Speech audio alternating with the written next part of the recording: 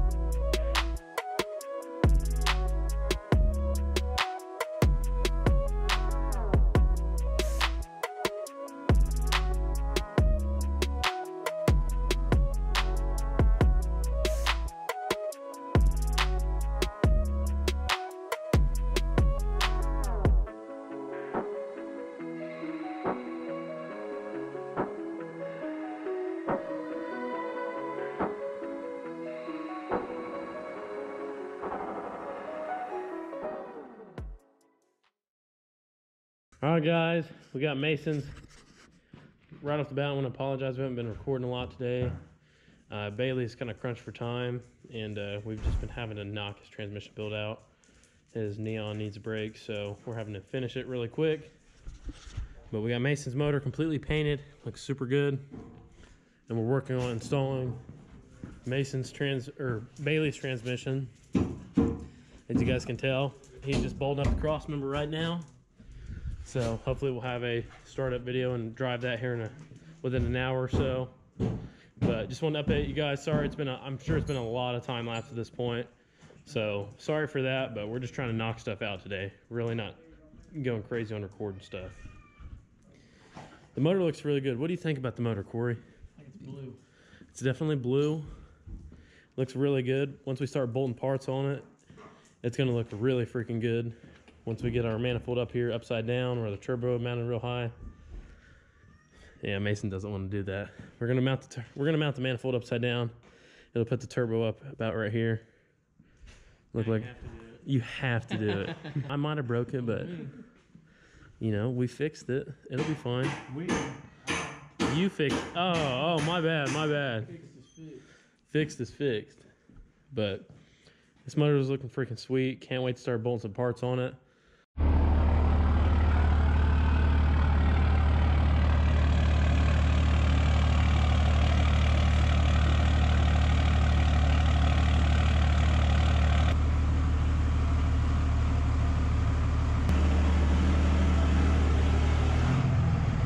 Back it up.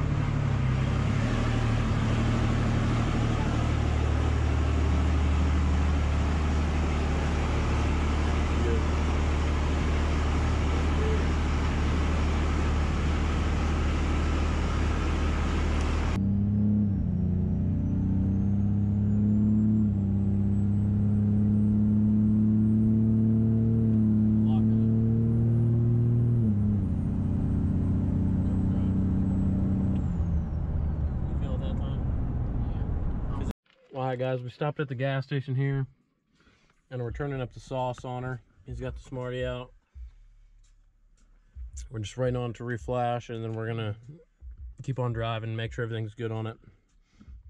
Bailey hates the low stock converter, imagine that. Word.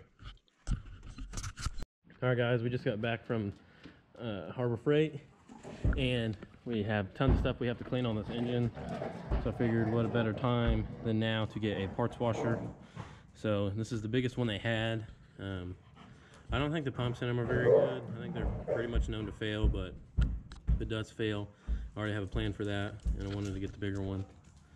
We got some degreaser to put in it. This is, you're supposed to mix it 1 part degreaser, 15 parts water.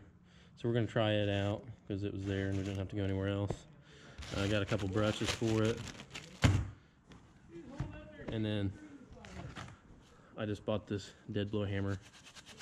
I don't know why. But yeah, we're gonna go ahead and put this thing together and start trying it out. I already know where I'm gonna set it, so yeah, let's put it together. Topping her off with some fluid here, and we're gonna try her out. Getting close? Huh? Not yet.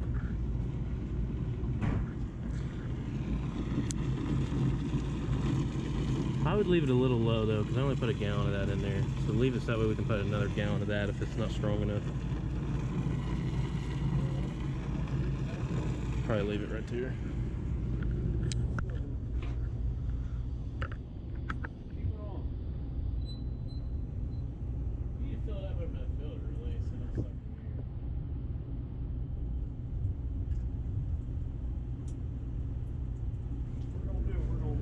Well, you know what I'm saying though, it's gonna be really. Alright, that's good.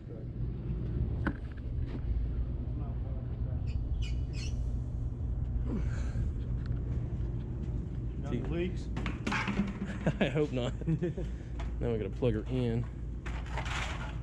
I'll do this real quick, man. Corey, if I toss this over to you, can you reach it? What? On the other side of the stove, there's an outlet right there. Corey ain't gonna be able to reach it. He's an Oompa Loompa. There we go.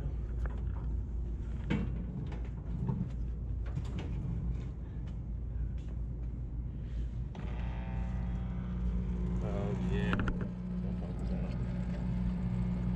We'll probably make this thing stationary because it's gonna.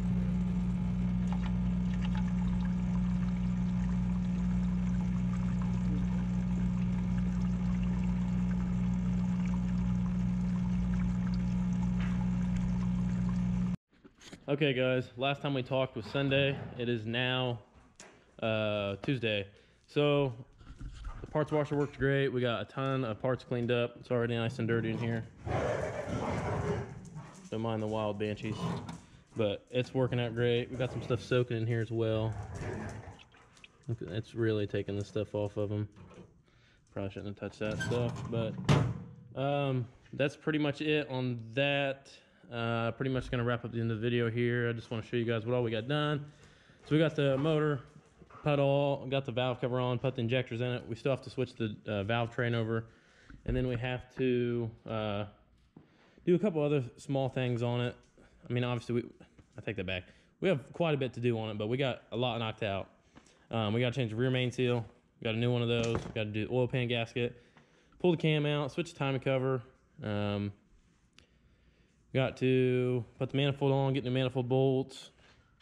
Mason has the engine adapter. He's getting that cleaned up real good.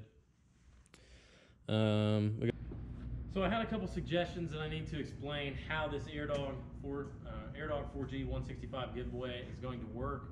So that way it's fair for everybody. So basically, once we hit 1,000 subscribers, and you guys are going to have to keep an eye on this. It's really no easier way for me to do this. You're going to have to keep an eye on when we reach 1,000. Once we reach 1,000, the very next video we put up, it may be 2 videos from now, it may be 3. You have to just keep an eye on it. Once we reach 1,000, I will obviously title the video, you know, that the giveaway is going to initiate.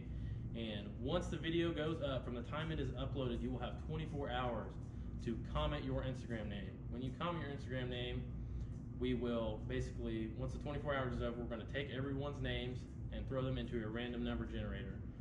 Once we draw that number, we will contact you and basically just get your shipping info, stuff like that. But we will record that whole process as well, and it will be in the following video showing who won, and hopefully we can get like a video of your truck maybe, and just give you a good shout out. So I just wanted to touch base with you guys on that. So if you're not subscribed, you need to subscribe now. It's all you got to do to have a chance to be entered to win this AirDog 165 4G. It'll be the complete kit to put it on your truck. It'll all be legitimate. You're still gonna have a warranty and everything, just as if you were to go buy it from a dealer. So without further ado, see you guys on the next video.